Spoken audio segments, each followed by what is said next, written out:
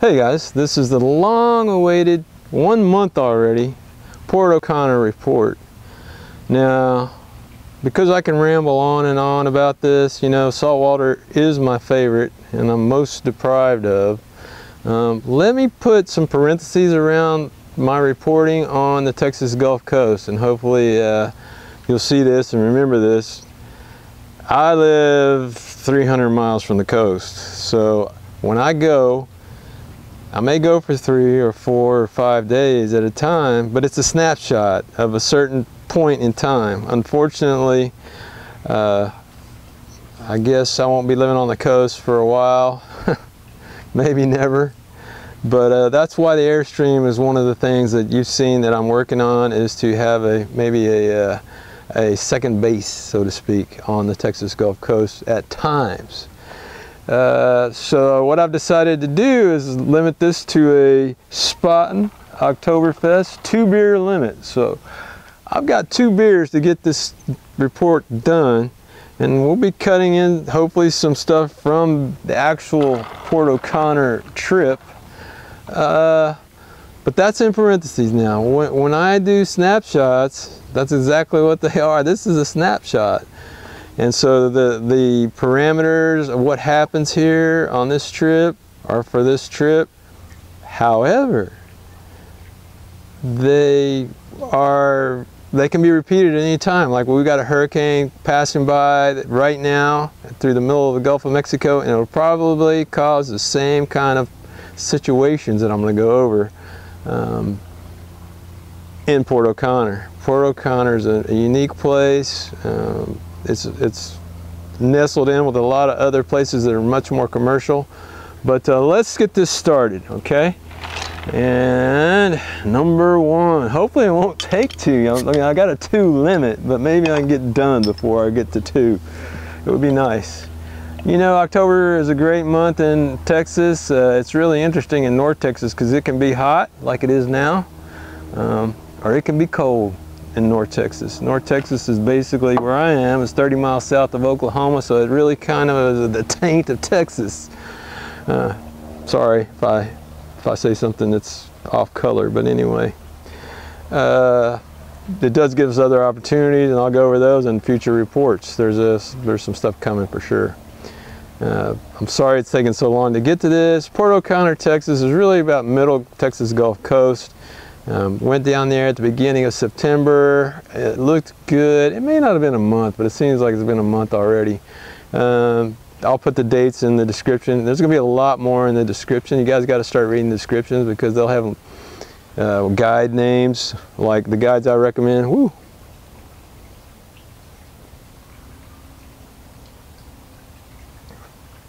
Down there.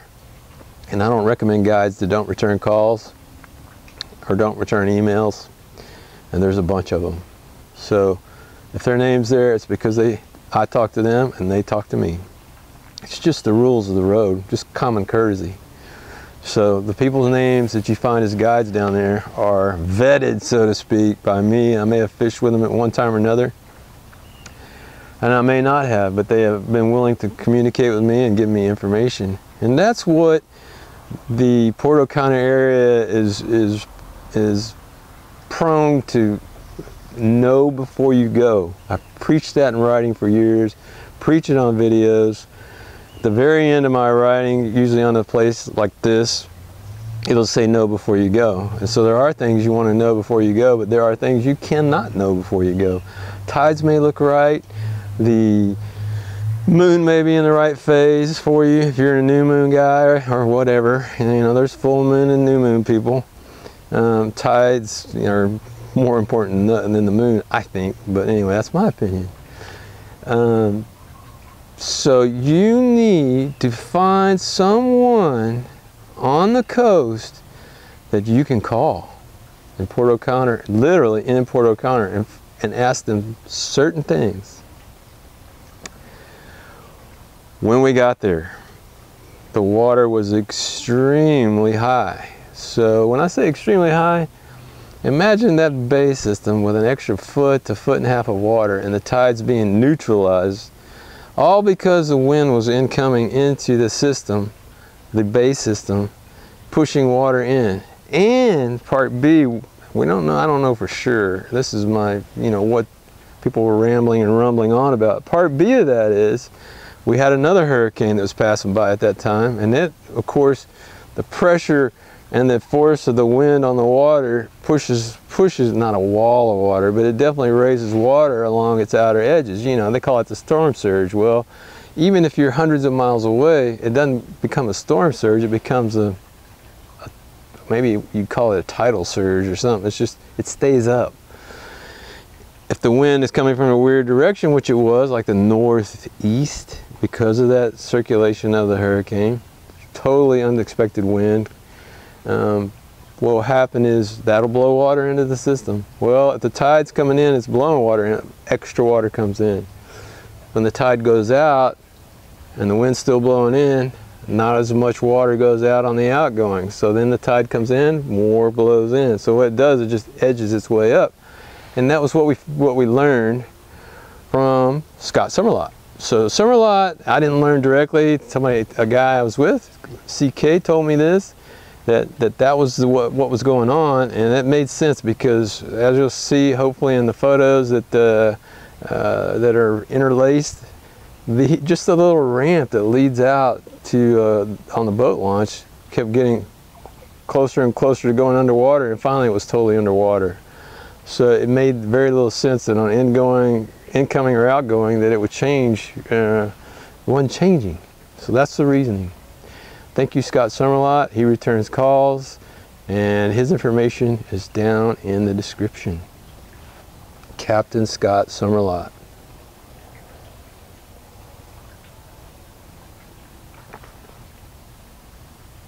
So what I did is a couple different things. Ride along with CK, and we went shallow, and caught some redfish and maybe a couple trout, unconventional. But I was pretty much strictly limiting myself to the fly, and so one day, and these days are not in any particular order, I did go out and maintain myself as a fly guy, didn't go to the dark side. And I'm gonna do another video. All my videos are starting to weave in and out like a woven piece of fabric now. So there's gonna be another video about how you translate your Texas Gulf Coast mirror lures into Texas Gulf Coast flies. Pretty cool, worked great. The fly that I used was actually not a little bitty shrimp pattern, but it was a larger bait pattern, and it just slaughtered. So that was really great. Methodology. When your tide is up into the grass, right, the water's in the grass, it's a foot and a half higher. What you've got is a situation where the fish are up in there too. I mean, they'll weave their way through the grasses, and you'll hear them way back in the back, and you can't get in there. So the way to do that is you pound the grass. So you pound the edges of that grass, blind casting, because there's so much water, you probably won't see a tail. You may see a push, and the push is when they're pushing a wake, you know, or pushing some water. And you got to be sure that you're not chasing after giant mullet creating pushes, okay? Because mullet can push too, but it won't look the same once you get used to it. It'll look totally different on the push. And maybe you'll get a tail, maybe you won't. But in all likelihood, when you got 1 to 1.5 feet more water, you won't. So what I did, and it worked out pretty good for me, was I just started pounding. One morning I started pounding this area that was out of the wind. You got to find places that are out of the wind, because the wind was really a factor in it from a weird direction. So that meant that I had to actually find a cove. It wasn't too dramatic, and it wasn't in 2 inches of water, but it was far enough away from the crowds on a weekday. Weekdays, remember? Weekdays. Weekends are stupid in Port O'Connor, Texas. I mean, it is just stupid. Don't do it. If you can avoid it at all, never go to Port O'Connor for a weekend. Friday, Saturday, Sunday. You can arrive on Sunday, and then you got the cream of the deal. Monday, Tuesday, whatever.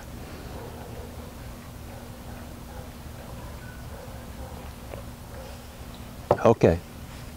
So there's the grass line.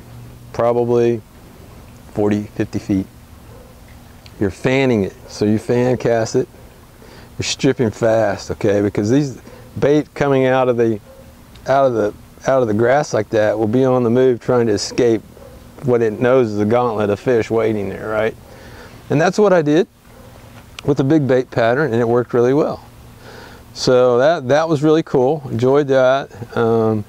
Saw some huge drum while we were there, black drum. Saw some actual like bull reds, but they were kind of lackadaisical. It was kind of a time where, time of the year in September, where they're just kind of getting their bearings, and they seem to be like trying to, you know, figuring out it's time to go. It's time to move. It's time to do something. So that's what we were exposed to, and as far as big lunkers, that just didn't happen.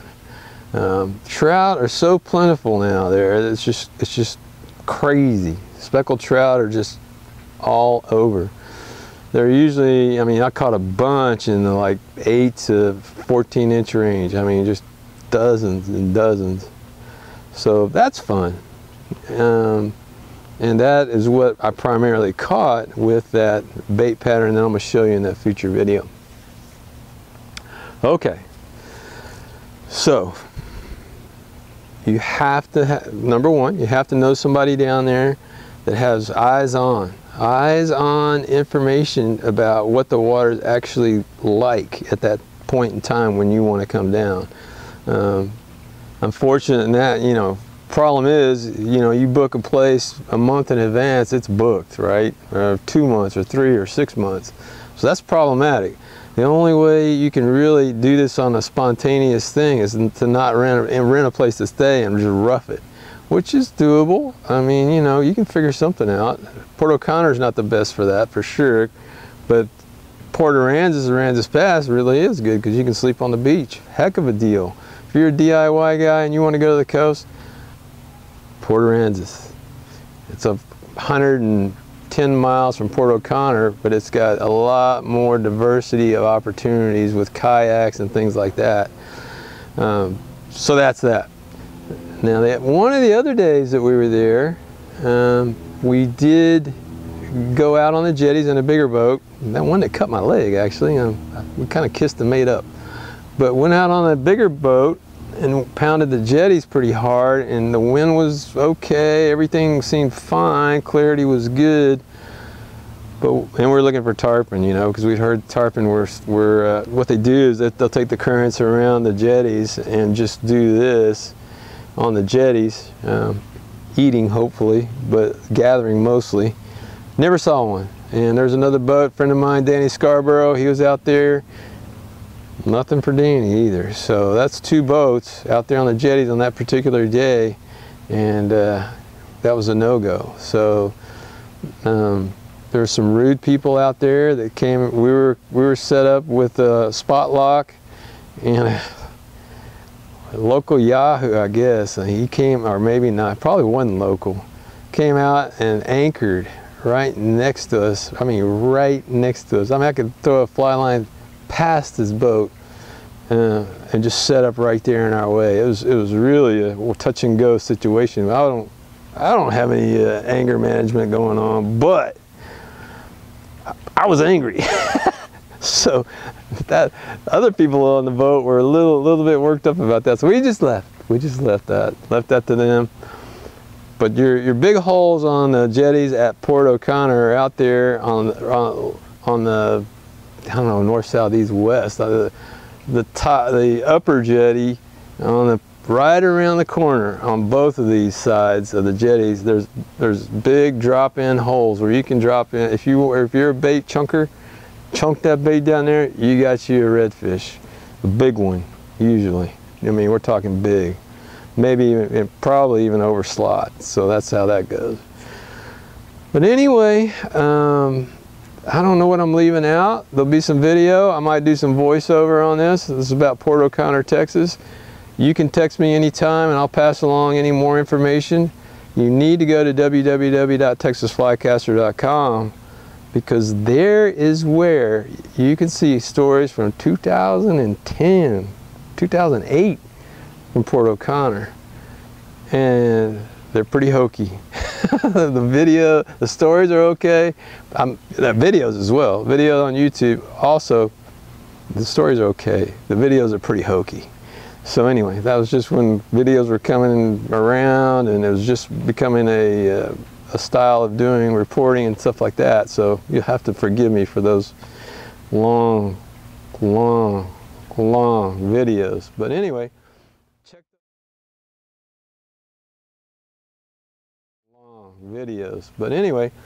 check those out. I might I don't know, I might gather those up in a new list or something if I can, so that all Port O'Connors together.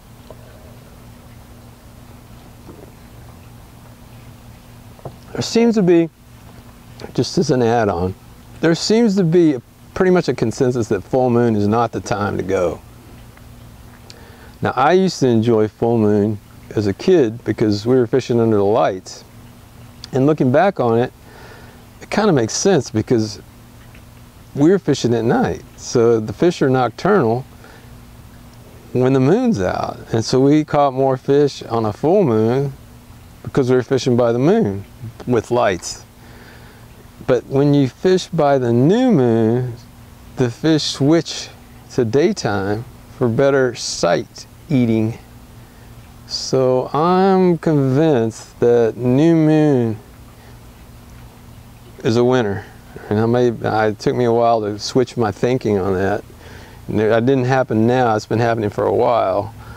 But so when you do make reservations, make them for a new moon if you're fishing in the daytime. There's no hard and set rules to this, but that's just one thing that I believe is true. On the extremes of new and full moon are, as I recall, that's the biggest movement of the tides, and you certainly want tide movement, and that's one thing we had very little of. So as that wind was pressuring water in and the hurricane was pressuring, oh, mosquitoes, man. There's another thing you need besides spot and beer in October, and that's mosquito spray. Woo. And so while we were there, because the tide and the wind was forcing against the tide and the push of the hurricane, the tides were almost slack the whole time. It just was not letting water out and would push more water in, but it wasn't pushing it in by tidal movement, it's pushing it in by wind. So that's not as big as you think, actually. One more thing, so I don't have scripts. In case you guys haven't noticed, there's no script here. I just roll this off my head as it comes out, and sometimes it comes out and sometimes it doesn't. There were jacks in the bay. So if you look for birds, like major birds, major action in the air, I came upon some jacks, and I got there a little bit late, and it was a nice sized school of jacks, and they were slaughtering